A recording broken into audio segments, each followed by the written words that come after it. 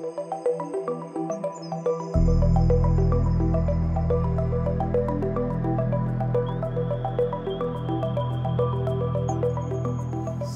what does a day-to-day of the life of the meteorologist look like? So I'm the meteorologist in charge of the National Weather Service office in Boulder. The public sees almost all the work that we do in the public forecast, and when we issue warnings or watches, when we have a wildfire, and then the aftermath of that is the burned area is really hydrophobic and has a really dramatic response to any rainfall.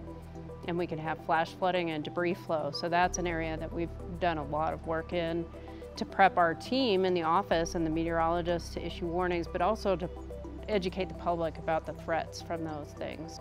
So what about you, Cody? What are you working on here at Lockheed Martin?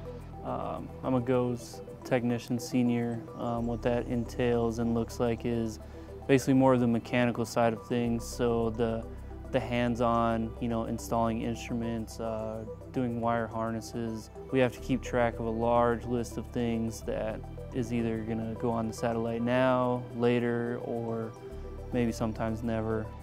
To me, it seems like you must have to be really detail-oriented and really precise and really careful with everything that you do over there. Yes, so everything is very specific to detail. You have to follow it 100%. It has to be done this way. So for the everyday person, how does the importance of your job impact them?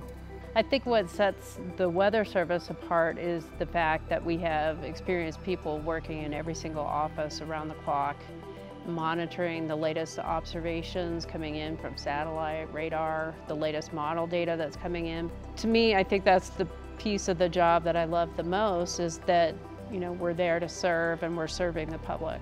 Do you see a connection between what you do every day here at Lockheed Martin with how that impacts the public?